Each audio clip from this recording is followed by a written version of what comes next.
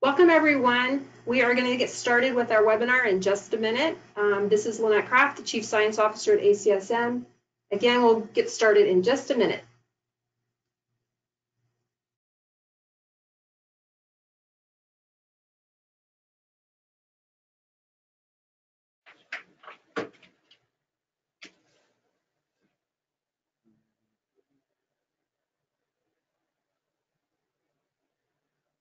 All right, good afternoon everyone and welcome to ACSM's Professional Development Webinar Series.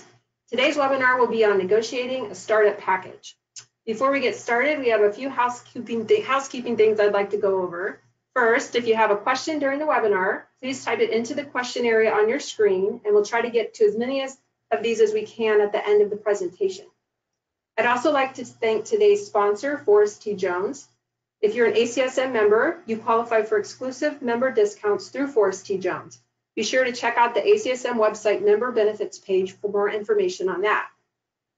Finally, if you'd like to join the conversation about today's webinar on Twitter, we encourage you to do so by using the hashtag ACSMwebinar. Sometimes people tend to can have difficulty with audio on the webinar. I wanted to let you know that this is a voice over IP webinar, meaning it's totally web-based. There is no call-in number. So if you experience audio difficulties or if the video begins to buffer, it's likely caused by the strength of your internet signal. So try logging out and logging back in. All right, to today's presenters, I'd like to introduce you to the two speakers we have today, Dr. Wojtek Hajko and Dr. Mark Blegan. Wojtek is the Dean of the Graduate College at the University of Illinois at Urbana-Champaign. Currently, he is also serving as the Interim Dean of the College of Media. Prior to assuming his current position, Dr. Hajko served for many years as the head of the Department of Kinesiology and Community Health at the University of Illinois. Dr. Blegan is the Dean of Health Sciences at St. Catherine University. Prior to his appointment, he served as an Associate Dean and Department Chair for Nutrition and Exercise Sciences. We're really excited to have these two as our presenters today. Between the two, they have ample experience as both department chairs and deans, and have, as such, negotiated many startup packages over the years. So at this point, we'll turn it over to them. Again, if you have questions, type them into the question area, and we will get your questions at the end. Very well, thank you everybody. Thanks for joining us. I'm going to divide the comments with Mark over the next 20 to 30 minutes or so. If you could advance the slide, Lynette. So I wanted to briefly go over the learning objectives. I think that you're going to hear from both of us that there are a number of factors that influence what kind of startup you could expect to receive. The first and most important one is probably the type of institution. Is it a research-focused institution? Is it graduate or undergraduate? What is the teaching load and expectations? Those are important to know. Secondly, there are large variations with respect to startup packages for different types of teaching professorships. So for example, if you are in an area of research that has large lab and equipment needs, the startup package is likely to be different than it is if you're working in an area where maybe your primary resource is a good library or doing some anthropological or interview needs. And then thirdly, I think it's really important to think through what are the expectations at your institution, what kind of resources do they have, and what would be a reasonable request given your job. So I'm going to pass it on to Mark for the next slide to give you a little bit of an outline of what we're going to be talking about. Yeah, thanks, Wojtek. Following up on that, this is what we're going to talk about today, some important things. And as Wojtek had mentioned, the type of institution. Wojtek is at a large Research One institution. I'm at a small private liberal arts institution, and as such, there's going to be different startup packages available. Again, referring to the previous slide, what's the nature of the department and of the position? There's going to be different expectations depending on where you land. there'll be a balance of research and scholarship. And if you come to a smaller private liberal arts institution, a huge component of your work will be teaching as well. And so how do you navigate that in your startup? And then the last couple, just talking about what is a reasonable request. It's always a little bit intimidating, especially when you go into your first position. What is a reasonable request, and what should you ask for? And so we'll cover that as well. And then we'll end with some additional readings. So thank you, and we can advance the slides. So, you know, at a Research One university, there is a significant expectation that faculty will be producing publishable research and oftentimes securing externally funded grants to provide resources and support for that research. Now, for that reason, at an institution like the University of Illinois, many faculty will have a 2-1 or possibly a 2-2 teaching load, with at about 40% of their time dedicated to research. In institutions like mine, because faculty are expected to earn grants and to publish extensively and to develop clearly defined research agendas, we feel an obligation to provide faculty with the kinds of resources that they need to be successful. Mark, tell us a little bit about how it goes at your institution. Yeah, you know, a little bit at the other end of the spectrum. At most small private liberal or private institutions, a significant portion of your time and energy will be spent teaching in the classroom. And so it's not unusual that a typical load for a faculty member at our institution is 6 courses per year, 3 per semester. So much like Wojtek said, well, 40% of your time at a large research institution might be dedicated to research. It could be that 60% of your time at an institution such as this is dedicated to teaching. But there is an expectation of scholarship and research as well. Typically don't have the resources that some of the larger institutions have, but again, depending on the type of institution and which institution you're at, a startup package can be negotiated so that you can put forward a research agenda and work towards promotion, tenure, scholarship, and things of that nature. Very good. Next slide, please, Lynette.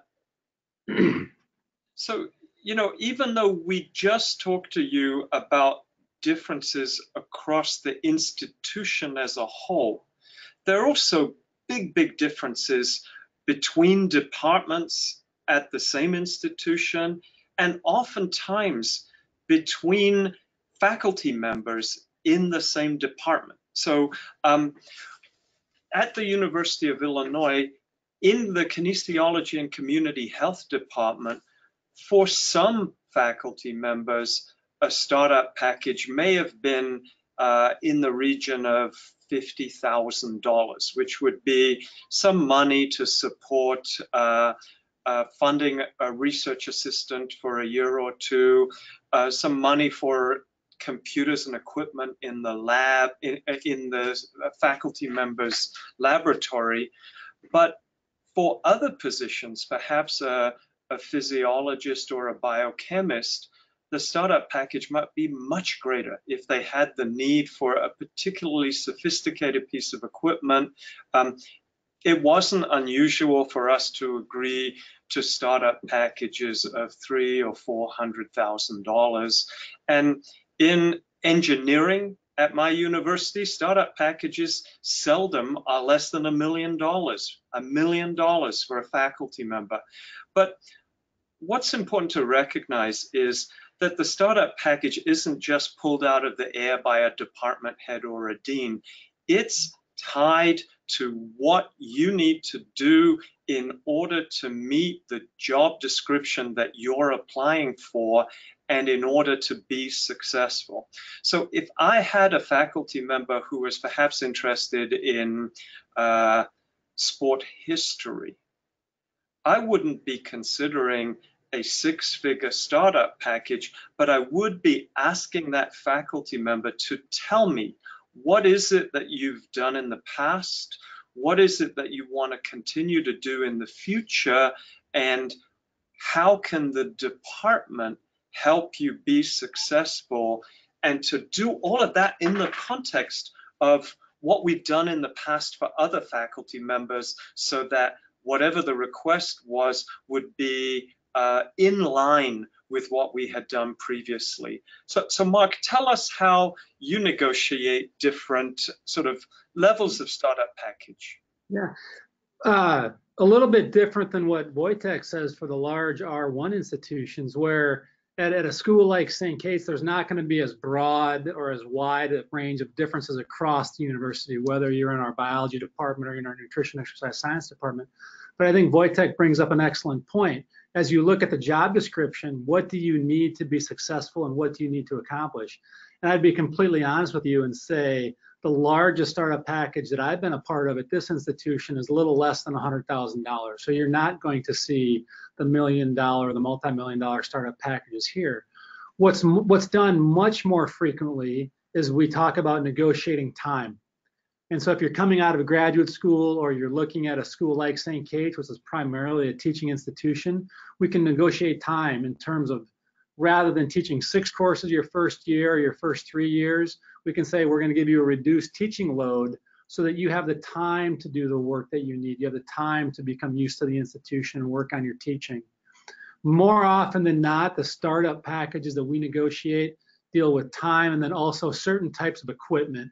So if there's a specific piece of equipment that you need to get your research done that we don't currently have at the institution, we negotiate for that as well. But definitely on the other end of the financial spectrum than the large R1 institutions. So actually, Mark and I were at Kent State University at about the same time in the exercise science program there. I was a faculty member, he was a student.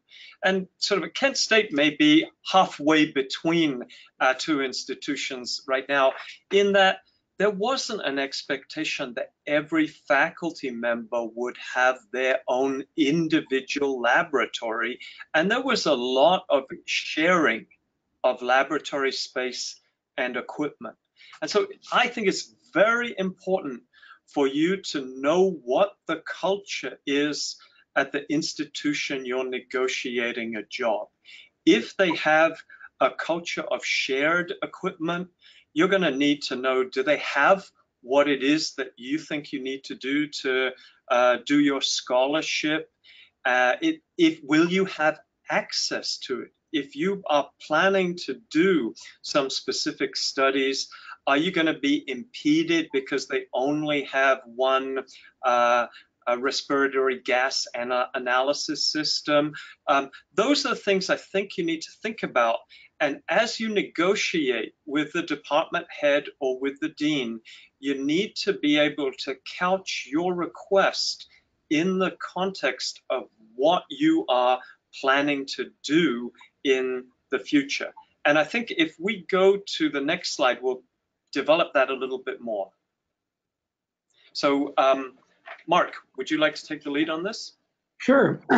Much like Wojtek said, as you look at, if you're coming out of graduate school or if you've been in another institution, you want the request, like the slide says, to be linked to both your prior research and teaching experience and what you're going to do in the future, because hopefully everyone's planning for growth. And that comes down to equipment, what's already available. And I think, Wojtek addressed this a little bit in the earlier slide, but if you're at the point where you are negotiating a startup package, you've been offered the job and you've had the opportunity to be on campus, interact with the department, and maybe, depending on the size of the institution, campus-wide interactions. So you'll have a sense of the collegiality and the relationships that exist there. And so you really need to think about that. And I really like that word culture.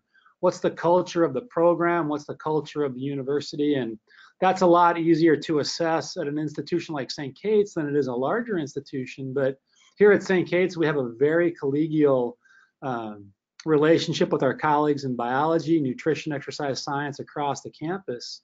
And you can get a sense for that.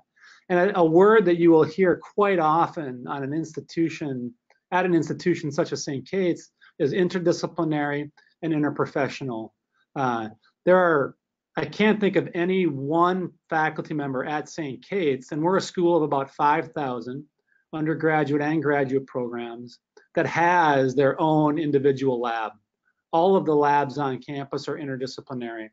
Our human performance lab here at St. Kate's has a couple of biology professors, a couple of physical therapists, exercise physiologists, all using that same space. And so if you can get a sense of that culture, can you share equipment, and then think about what you need in the future? What don't we have? What do you need? What do you need in your teaching?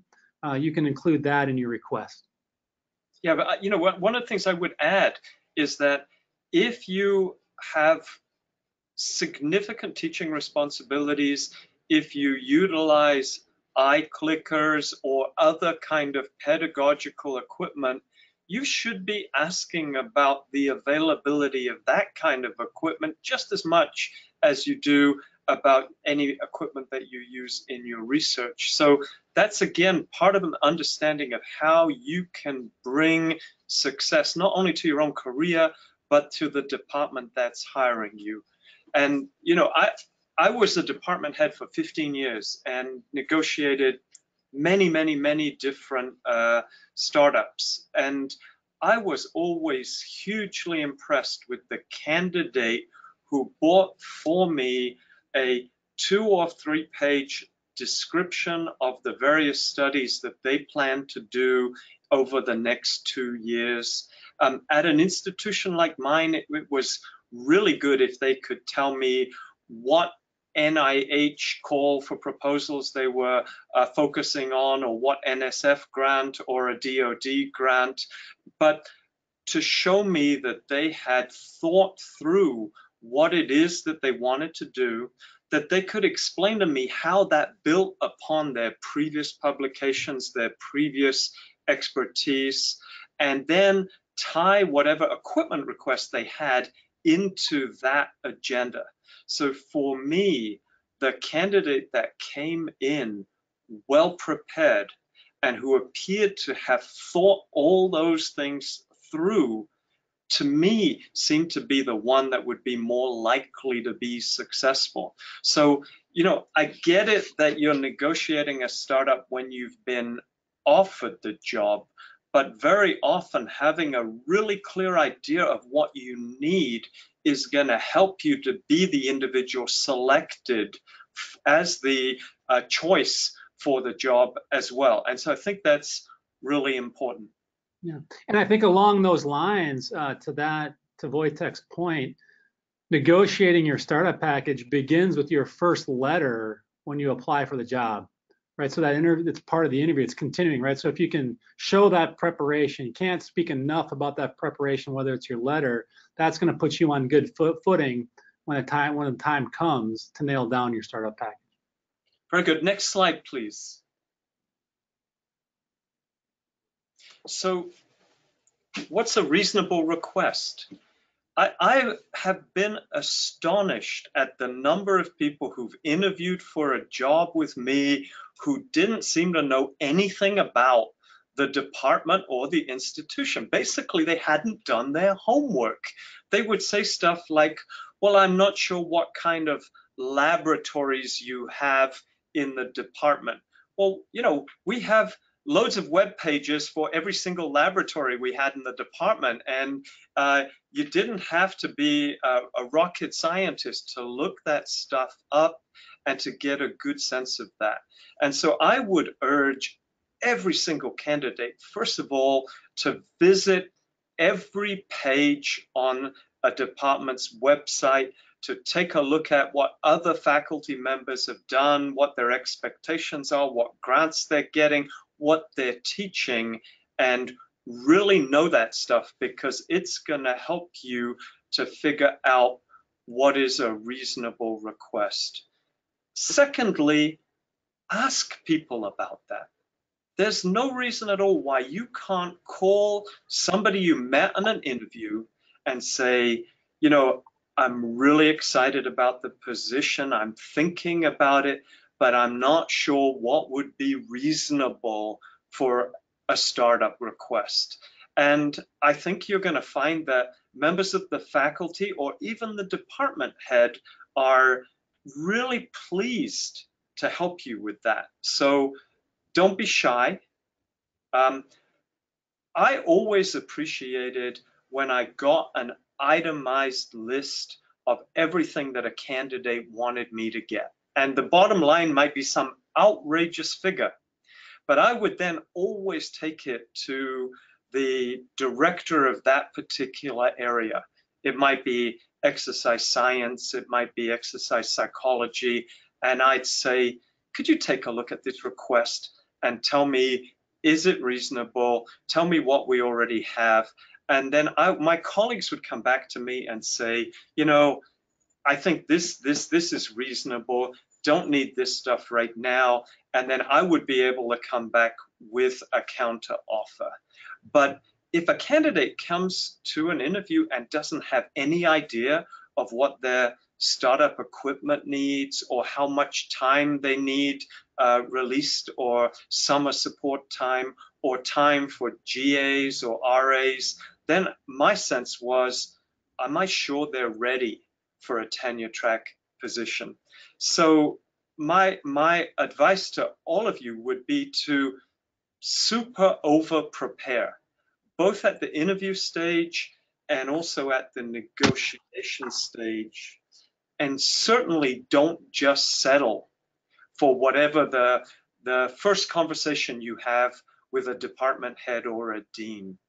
Ask for some time to think about it, call some friends, call people at the institution, and negotiate around a reasonable request. Mark.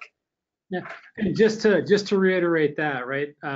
Do your homework. It is always impressive as a dean when someone comes in prepared, and that says a lot about that individual. So do your homework. It's kind of like the old saying that when you're being interviewed and you're asked, do you have any questions? And I've always been surprised when there's people that say, no, I don't have any further questions, right? That's a red flag to me. And so do your homework. Don't be shy, much like Wojtek just said. Ask the question. It's always impressive to me when people come with a list of questions and a list of requests. And, you know, this is an ACSM webinar, and I'm trying to do some math in my head. I think I went to my first ACSM meeting in 1994.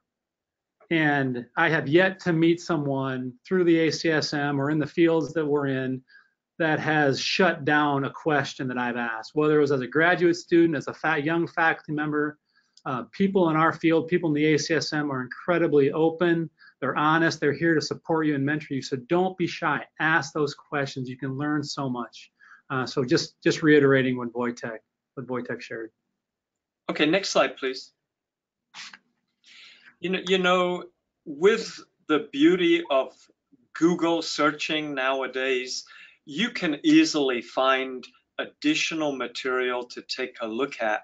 And I put up a few links here that you'll be able to follow up if you want to. But actually, my advice is to go to the professional association of the area of exercise science that you're in, whatever it is. You know, if you're a physiologist, a sport and society person, an exercise psychologist, and take a look through some of their professional groups about professional expectations, what's needed for a startup. But there's no shortage of information out there about negotiating jobs, thinking through what to include in a startup request. And, you know, I'll tell you that I've been a faculty member at many different types of institutions, and I've always enjoyed being on either side of the negotiation process. It's an exciting time. You're gonna get a new job or you're gonna hire a new colleague. So I wish you well, and I'll hand you over to Mark. Yeah, and I would say the exact same thing. Rely on those people that helped get you to where you are, develop and nurture those relationships. And again, don't be shy. Don't not ask the questions, because you can learn so much by asking questions. And all of us are going to be receptive to them. We'll hand it over to Lynette to tell us if there are any questions. Great, thank you so much. That was incredibly interesting, and your insights were so helpful. We do have time for just a couple of questions. The first one comes from Sarah. It says, what are things that we should be considering other than salary and lab space or equipment? You had mentioned things like teaching load, graduate students travel. Are there things that people tend to forget about that they should be asking about when they're negotiating a startup package? Well, I can think of several. I can think of work-life balance issues. So, you know, I have 4 young children, and I'm fortunate. I'm a dean and I'm well advanced in my career. But oftentimes, if you are an assistant professor and you're thinking about things like starting a family, you want to know, what are the family leave arrangements? What would happen if I wanted to start a family? So those questions are absolutely legitimate questions. For many of you, you'll have a partner and you might be thinking about choosing an institution where your partner could get a job too. So asking questions about dual career plans. Is there any assistance from the university or the department to try to help you find a career for your significant other? Those things are important. And then many positions are 9-month positions, and you can ask questions about whether there's an opportunity for teaching or for supporting research in the summer, and how that works at your institution. Mark. And I would add to that, it was briefly mentioned, but travel, right? How much at St. Kate's, there's a certain allocated amount, so you can negotiate for more travel because conferences become expensive. And the other big one I would think that you'd want to negotiate for are relocation packages. It's not cheap to move. And so can you build that into your startup package where they'll pay for a certain percentage or up to a certain amount of your moving expenses? Because that can be a big one-time expense that you can negotiate for. Lynette? Right. Yes, we have another question that's come in. This question is addressed to each of you. Is there anything you would have done differently regarding your own startup package negotiation? Mark. I would have asked more questions, and I would have asked for more, right? Knowing what I know now, I wouldn't, the things we just talked about, I wouldn't have been as shy. I wouldn't have thought they're going to think I'm asking for too much. Go ahead and ask the questions. Don't be shy. It's those things we talked about, and I wish that I wouldn't have been as shy. You know, from my point of view, I interviewed for jobs at the University of Alabama, at Kent State, and at the University of Illinois. In each case, I think I really prepared well. I went in knowing everything there was to know about the department or the college I was moving into. So I was pretty pleased about that. I was never a hard-nosed negotiator, so I would not demand this, and this equipment. And maybe I could have gotten a little bit more if I had been a tougher negotiator, but you've always got to find the right balance between being keen to be a team player and being perceived of as trying to get as much as you can for yourself. Overall, I think I'm satisfied with the way things worked out. I got what I needed to do to advance my career, or what I needed to have to advance my career at that particular point in time.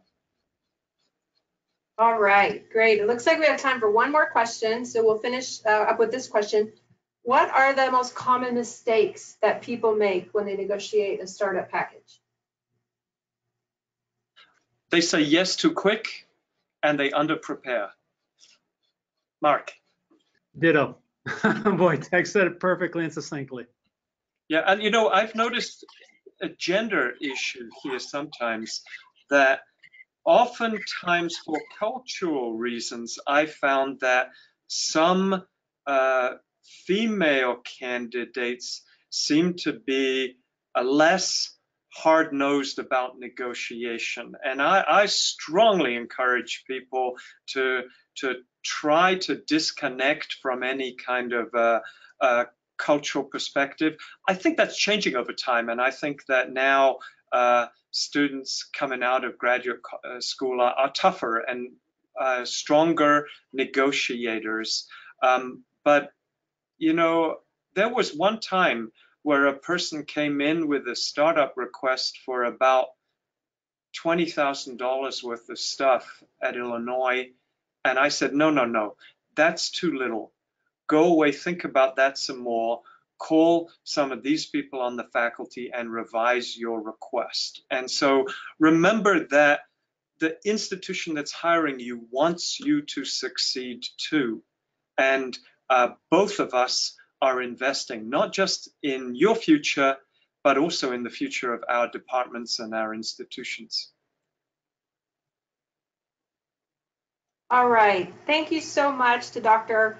Hodgko-Zyko and Dr. Blagan. On behalf of ACSM and our sponsor, Forrest T. Jones, we want to thank all of you for attending today's webinar.